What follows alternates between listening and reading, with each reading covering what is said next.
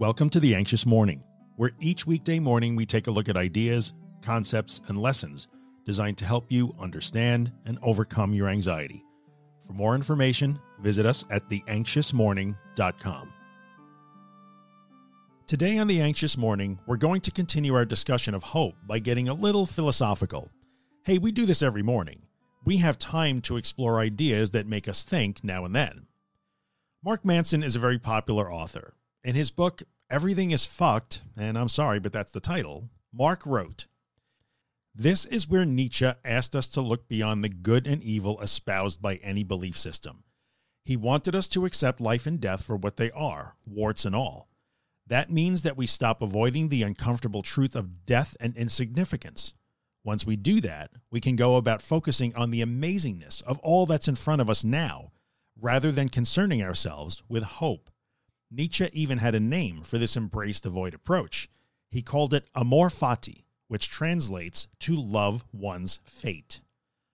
Now, yesterday we kind of dissed hope a little by saying that hope is not a recovery plan.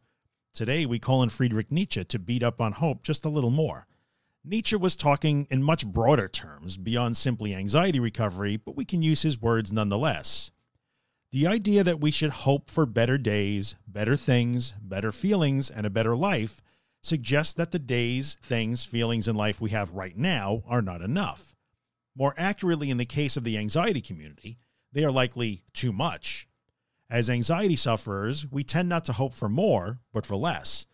We feel overwhelmed by how we feel, and we declare that we cannot handle it. So we hope for better days in the form of less anxiety, less fear, and less emotion. We hope for serenity and a life of tranquility without fear. Now, is this really productive? Do we need to hope for better? When we long for change in the form of more handleable circumstances, we are essentially throwing in the towel. We are acting based on the assumption that we cannot handle anxiety and irrational fear. But is this really true? When we are fearful of outcomes that do not ever happen based on thoughts that, though strong, only exist in our minds, are we really overmatched? And to be sure, when we are being abused, oppressed, assaulted, or otherwise truly harmed, nobody would blame us for hoping for a better life.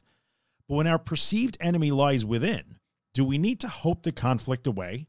Would it not be more productive on the long term to discover our true strengths and abilities to handle what we have been declaring unhandleable? If you are reading this right now, then it is indisputable that you have in fact handled every anxious, fearful, or distressing situation you have ever been in.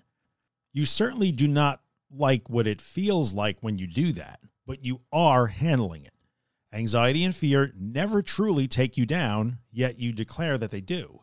You are still standing and always have been. Think about this. You are bruised, but not broken. You are discouraged, but never defeated.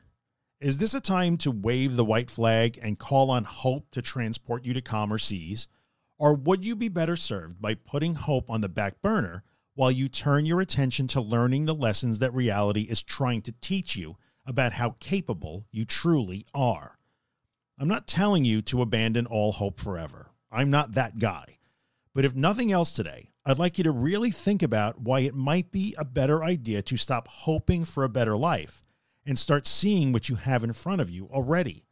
You do not have a golden palace and unlimited comforts, but what you do have is competency, resilience, and the ability to learn and adapt. I take those over hope any day, but that's just me.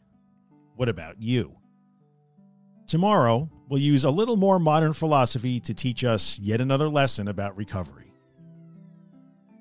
If you're enjoying The Anxious Morning and you'd like to get a copy of the podcast delivered into your email inbox every morning, visit theanxiousmorning.email and subscribe to the newsletter. If you're listening on Apple or iTunes, take a second and leave a 5-star rating, maybe write a small review. It really helps me out. And finally, if you find my work useful and you'd like to help keep it free of advertising and sponsorships, you can see all the ways to support the work at theanxioustruth.com/support. Thanks so much.